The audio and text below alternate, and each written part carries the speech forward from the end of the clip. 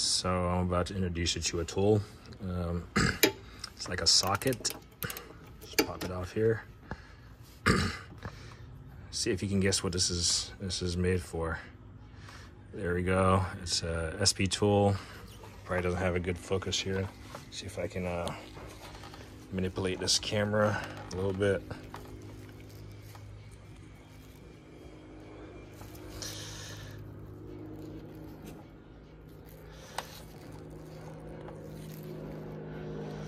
Anyway, SP tool 91-900, made in the USA.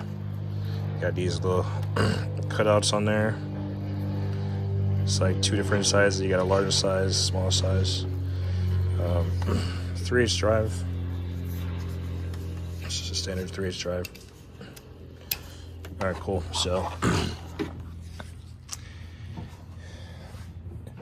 it's a case of me about to drain my radiator, and well, I already got it going. But these things, the Petcock, I believe that's what they're called. It's just that little flange right there. They're sometimes a little bit more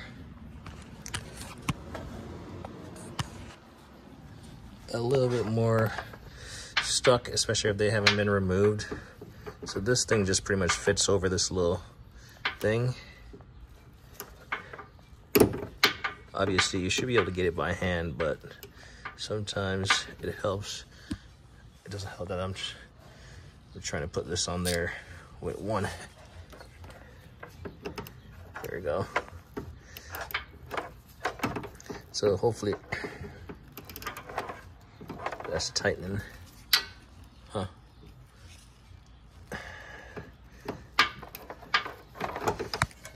Anyway, this is becoming slightly cumbersome here. It should be pretty easy. I got it going already. There we go.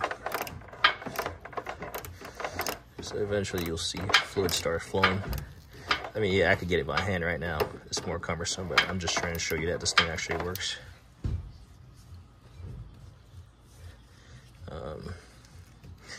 You gotta be careful because that thing is made of plastic. Yeah, I'm definitely tightening that thing. Fuck. All right, gotta switch hands. All right, I think this might be better. Get it on there. All right, I'm undoing it. I got a hose hooked up to mine just so it doesn't splash. Clearly, like I said, I could get it by hand, and I'll kind of zoom in for effects, I guess. But I could clearly get it by hand, but there we go. So it's just a ratchet. You could, in theory, cut a socket,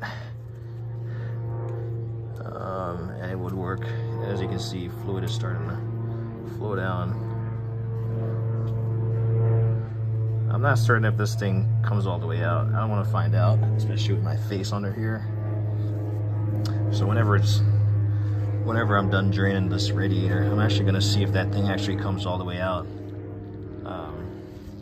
Because especially if you drain your stuff while it's warm, and you're down here, you could be in for a world of hurt. So I'm gonna pop up top and open the cap so it flows faster.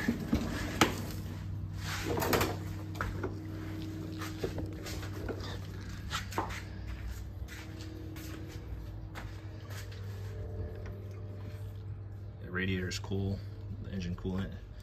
So I'm just gonna pop it open.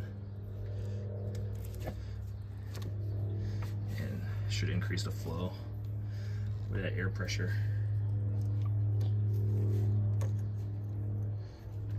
Oh, you can just see it going all the way down.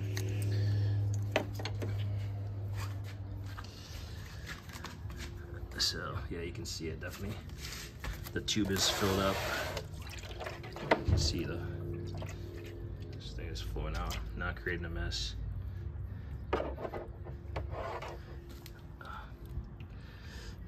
So that's definitely the way to do it. This was a tube I came from crappy Harbor Freight little vacuum thing. So I'm gonna drain this radiator. I'm gonna put, looks like it's done. Well, that's definitely not done. Definitely has a lot more fluid than that. So we'll let it keep draining and we'll get the tools we need to vacuum out the air. But yeah, the point of this video is that they make a tool for that. The Radiator Petcock tool, I guess. I don't know.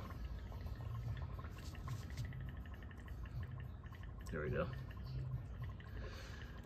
But you just gotta be mindful that those things are plastic, and making sure that you're going in the right direction as far as loosening. Anyway, let me know what I like, and I hate a thing.